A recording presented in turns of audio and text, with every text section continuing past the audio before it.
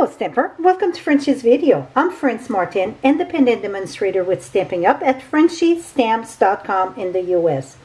I'm a little bit excited today to share all the art in bloom. This is what it's called iBird. We never had a product like that before, so it is the bomb. What it is, well, first let me show you on the page. It is on page 116 in the annual catalog 2021.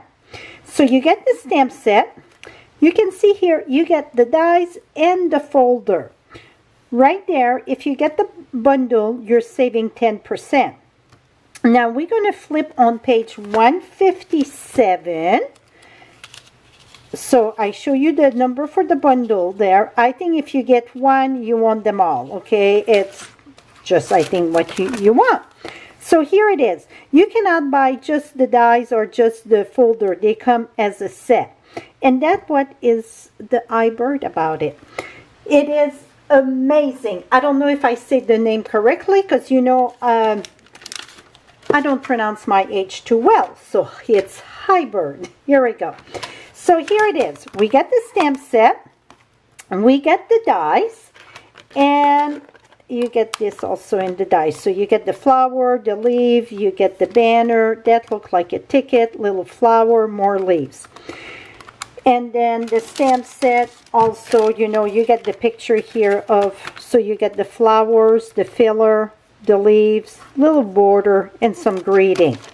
So today really what I'm going to be sharing, it's how to use the stamp set. I'm going to show how to use it by itself, and then how to use this amazing embossing folder. Not only that it is an embossing folder, but the word iBird, this is what it's going to do here. You take the dies, the die go on where it says Stampin' Up, and that's going to get right in, and it's no trick on how to put it in. It's going to fit right where it should fit, and it go right in between the raised parts. See, just when you close down, I would suggest not to close where you put the dies because that could move, so you're going to close the back of it. So first, let me share how to use the stamp set with the flowers. So you see here I did the flowers that I stamp. I think if you do, you know, the cut and emboss, I don't see why I should use the stamps. I think the stamps would be better just on a card without the cut and emboss. But that's my personal choice. Here it is, just emboss, no cutting. And here is the die cut with put on that lattice there. This is color with blends. This one was add the color with the stamp set, and this one is the simple with the blending brush. So this one again, it's embossed and then die cut. So let me share the stamp set, and then we're going to bring the machine. So because it's a photopolymer, I like to use my foam in the back, and I should have a second plate though. So let me bring a second plate. So now the first one that we want to do, the first plate that we want to do, that's going to be the detail stamp. So I'm going to bring this here, and it goes the long way. So you can do it on clear block. So let me share with the clear block, mine as well, right? So I'm going to bring my memento ink here, and I'm going to ink my stamp, and I'm going to stamp that right there. And in the back, just to show you, we're going to put clear block, okay? Clear block. CB is going to be for clear block, so we're going to see it all work the same. Now I'm going to use, let's use a different color this time. I'm going to use, instead of freesia, I'm going to use the polish pink here, a brighter color. So now I place the 3 on this. So the way that I done that, I place it on my stamp. And it's not a perfect fit. What I mean by that, it's not a perfect fit. It's a filler, like watercolor filler.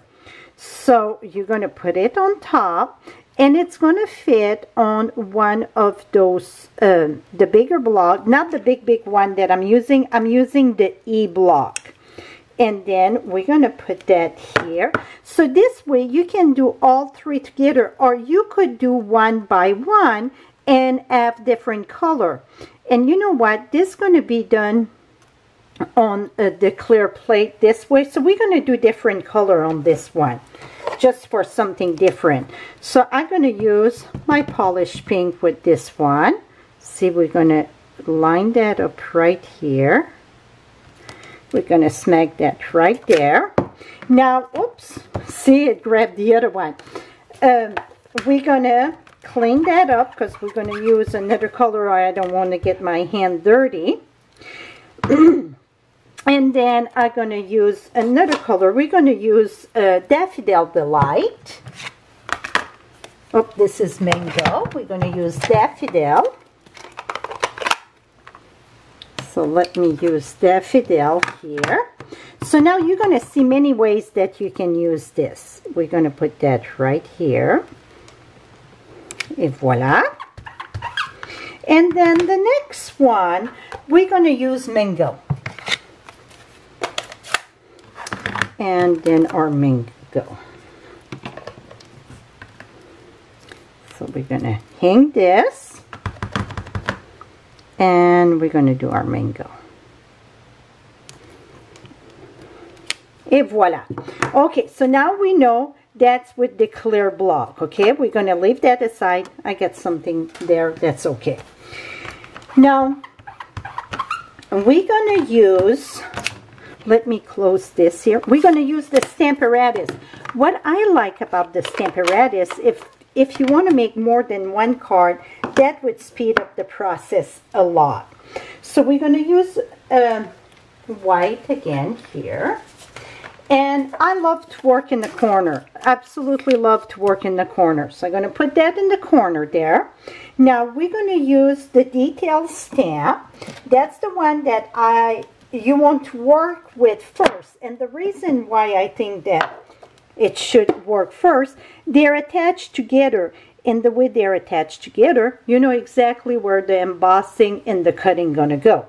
So I'm going to take this. The single one go at the top. We're going to put that right there. And then we're going to close this. That's okay that it was not washed properly, because we're going to go back with our black. And usually I like to put paste under this, so it makes it easier when you ink. Voila. And keep that in the corner. It's very rare that I'm going to use the magnet, just because I think the magnet put a cramp in my style, because I have to move the magnet and switch the thing. So that's why I like to work in the corner. Now that you use the clear block or the Stamparatus, you're going to do this the same way. So you're going to align your stamp on top of, to match this here. And like I said, it's not the perfect match. It's kind of a watercolor filler, okay? So now we're going to put these here. And then the next one. So the beauty about this, they all fit the 3 together. So now it don't matter if I would use the clear block or the Stamparatus. See, if I take a clear block, it would fit right there. I won't do that because we're done with the clear block, so you would see the clear block aligned the same way. But with the Stamparatus, we're going to take this, close this. Now I'm going to move that there. Is it still in the view? Oh yeah. Now we're going to remove that. Oops. Let's close that back. Oh, this one, what happened? What? Oops. Let's close that. Put this. Oops. Let's close that back. Oh, this one, what happened? What? Oops. Let's close that back. Oh, this one, what happened? What? Oops. Let's close that back. Oh, this one, what happened? What? Oops. Let's close that back. let's make sure. Okay.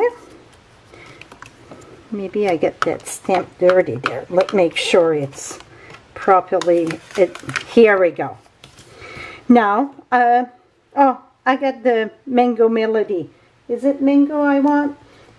You know what? I'm going to do the polished pink just because it's a bright color to show good in the video. Now, we're going to ink all three. I went on the side there. All is good. If you do that, you can take your chamois and wipe that off. Another thing that I love with the Stamparatus, if you get the ink spot, so then you don't have that mess there. Now we're going to close this, make sure it's in the corner. Close that. Voila. And if you want darker, that's the beauty of a Stamparatus. You can go ahead and add it again, and then voila. So this here, it's the Stamparatus. So that's how you use the stamp. Now, we're going to bring the machine, and I'm going to share a few different ways on how to emboss and cut. This is the wicked part that is so cool about this bundle. So let me make space here. And we had another one. What did I do with it? We're going to find it, right? Oh, here it is. Okay. Get both of them.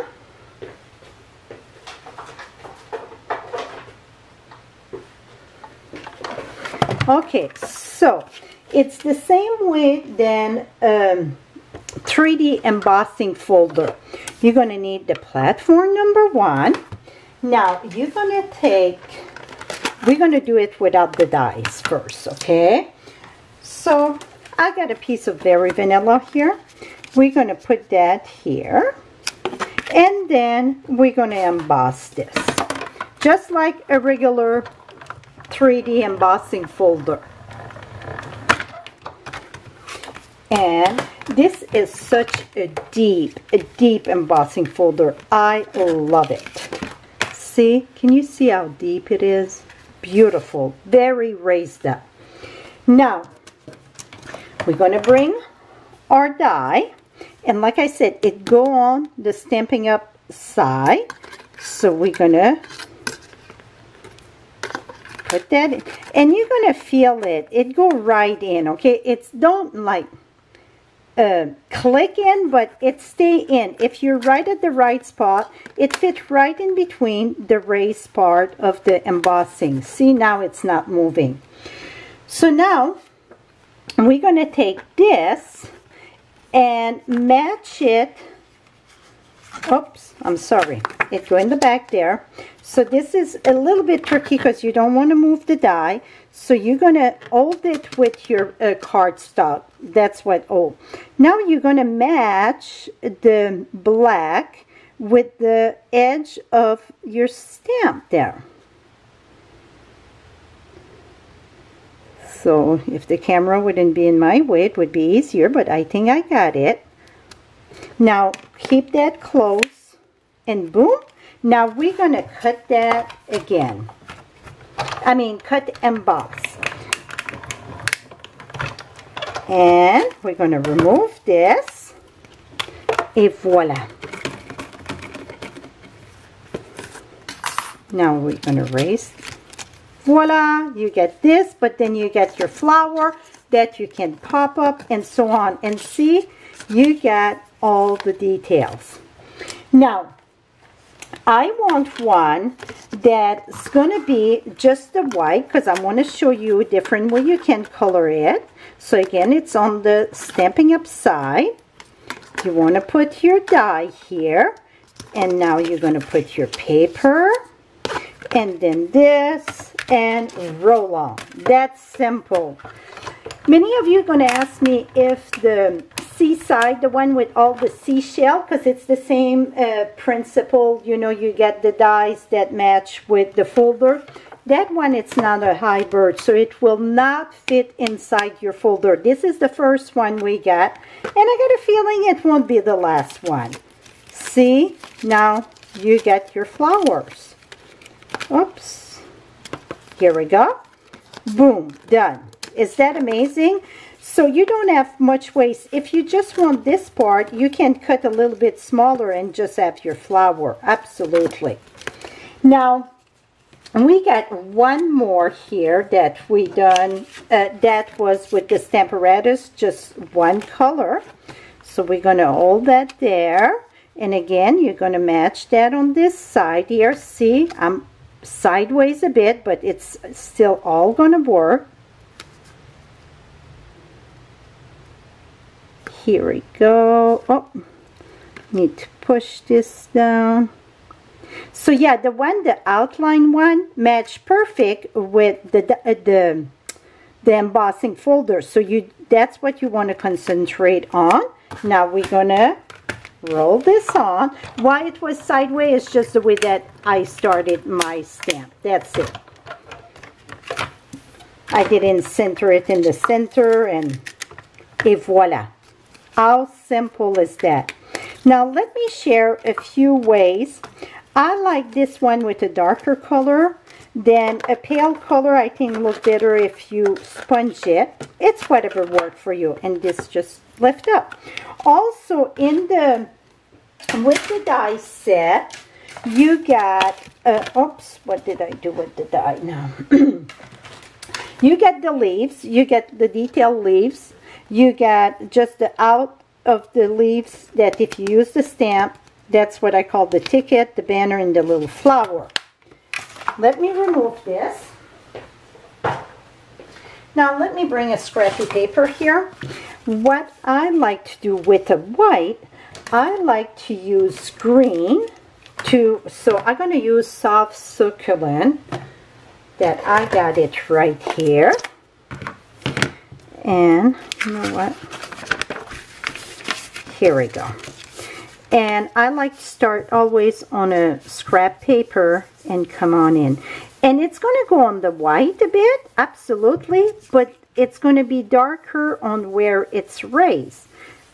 I think that is my favorite way to use this die here. I love it. And then I even add a little bit of shaded spruce. That's why it's so dark. I think I still add some shaded spruce. Here we go. And just give a little bit of... Okay, that looked kind of funny, right? But look what happened when you put your flowers. And I didn't add extra leaf on this one. So that's how I done this one. So this, you can choose the color you would put it on. Let's see if I put it on white. That's the wrong size, but you're going to get the jig of it. Oh, this, like it this way. And this going to get popped there. So that way you can use many colors and boom. So that was with one color stamp, but the other one that we did, see, okay, we got that color. Now you can add different color. Is that cool or what? So if you add different color, oh, that's the same. Okay, we're gonna do that one there. And then here we go. If you add different color, you could, if you do a few cards, you can do all like in purple, all in blues, and then you cut them out and make a few cards, or you can stamp one by one like I share. Now, the one for the flower, so that was the one that you just see, that was with the stamp set. Now, if you choose not to do the stamp set, you can do just the die cut. Well, let me share how that look. I got my sponge ready to go here with freesia. I use the blend for the center though. So I use daffodil, and then I would do just my center here. See? And it's the same thing if you want to color with the blends. One thing you want to be careful though, when you color with the blends, let's say this is the raised flower here, you want to be careful when you go on the side, not to go too much on the side so it keep the outline white, or you can make it on the side, doesn't matter. So it's a little bit more time consuming to color with the blends, the old flowers. And that was like, I got it someplace here. We're going to find it in a minute. Here it is. So that was with the ink pad. But see, this looks so much better, different color. This one was with the blend. Okay. The blend with alcohol. Now we're going to do with the blending brush. So again, I like to start on the side, and this I don't worry about the outside of the white. I just gonna put darker on the edge and coming lighter. And then turn it. So I go all on the outside of the flower first. And then I'm going to brush that in softly. And a bit darker here. So you see, you just keep on adding as much as you want and call it good when you're done. And ink, as it dries, it's going to be lighter. But that's how I done all my flowers on this one. And then it's the same then, like for the background, that was on white, and I sponge with the blends. Now this one, I use the green, that soft succulent. I added the detailed petal on the flowers. This I end cut the banner because I didn't want the long one. This here, it's the long banner, that it's part of that. And those flowers are colored with the stamping blends. Now this one is just embossed. No die cut on this one, except I use what I call the ticket. And if you see the two little holes there, I use the Label Me Fancy, and I use this. Let me share. I think I get one. Yeah, I was trying with the long one. I didn't like it. But to do the circle one, what you're going to do, it's put your die, and you see you get 1, 2, 3, your die cut piece.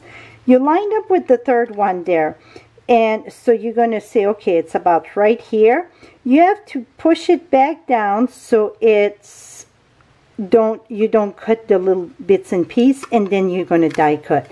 See, I got the circle. The line, that was because that was in the trash. They were not equally, and I decided to do the circle instead on this one. So many ways to use that, many ways to add color to this amazing bundle.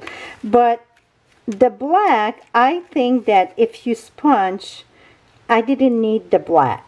That's just a personal opinion. I really like this one though, with the variation of colors. So whatever worked for you. Again, that's a new product from Stampin' Up called the Hybrid. And I'm going to have all supplies that I use for all those cards, and also the measurement. Right below you get the direct link, and you can order 24/7. Thank you so much, and have a lovely day, my friend. Bye-bye for now.